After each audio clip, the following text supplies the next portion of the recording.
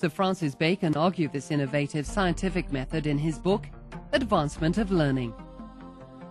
Renaissance scientists literally changed the way the human race viewed the universe. It wasn't until Polish astronomer Nicolaus Copernicus came along that Western civilization accepted the fact that the sun was the center of the cosmos and not the Earth. Copernicus also observed that the Earth spun around on its own axis every 24 hours. He compiled his theories in his book, 6 books concerning the revolutions of the heavenly orbs, published the year of his death. Tycho Brahe added to Copernicus's work by measuring the positions of the stars and planets more accurately than anyone before him.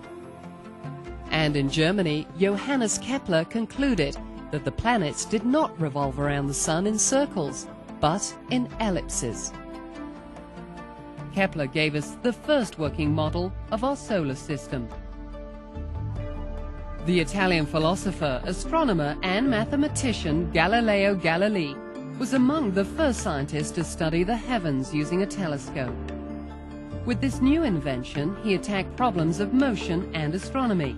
He also showed that there were mountains on the moon and satellites orbiting Jupiter.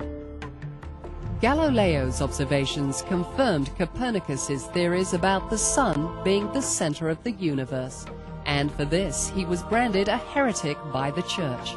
He was brought before an inquisition and forced to reject all his discoveries or else be put to death. He spent his last years under house arrest. The Roman Catholic Church had one institution, the Inquisition, which in Anglo-American scholarship has always been painted in very, very dark terms as intolerant and extremely cruel.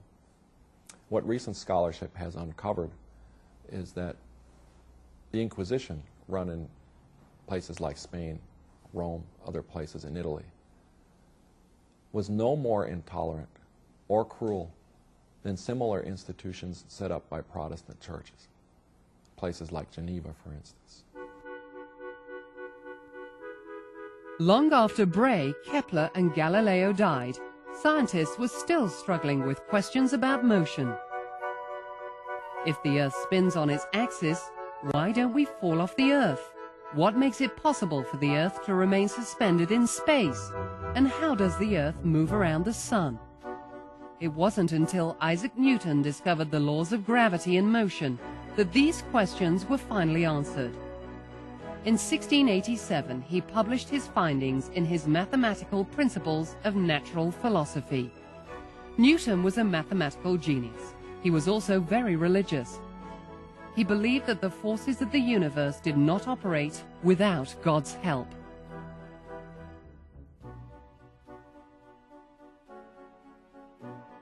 The Renaissance also saw advancements in medicine.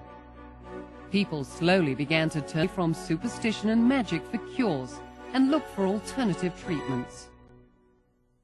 The plague comes to Europe, but it does not immediately leave. It stays in Europe and becomes an endemic through, in Italy at least, the early 17th century. So if the plague disrupts a district, it will return again and disrupt that same district a decade later or a half generation later. So to live and work in Renaissance world was to know that there was always the possibility of calamity. Around 1590, the microscope was invented. This invention helped establish for the first time the connections between germs, hygiene, and diseases. Philippus von Hohenheim, known as Paracelsus, was a German-Swiss physician whose work proved the link between chemistry and medicine. One of his findings came in 1530, when he discovered that mercury compounds are an effective antidote for syphilis. Probably the biggest contribution to Renaissance medicine was the work done by Andreas Vesalius on the study of the human anatomy. He was the first to dissect cadavers as opposed to animals, which was the accepted practice of the time. His major work, the 7 books on the structure of the human body, was published in 1543.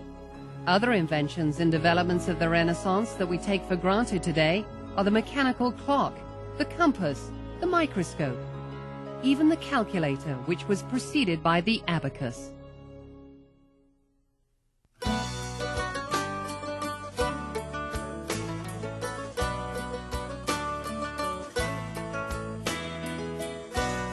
It's hard to imagine living the lifestyle we enjoy today without the Renaissance. It was a period that stirred the imagination of geniuses and the ambitions of modern man by looking back to ancient times for ways of making the future better. The next time you log onto the internet, or simply check the time, or read a book, remember that it all started in an age we call the Renaissance.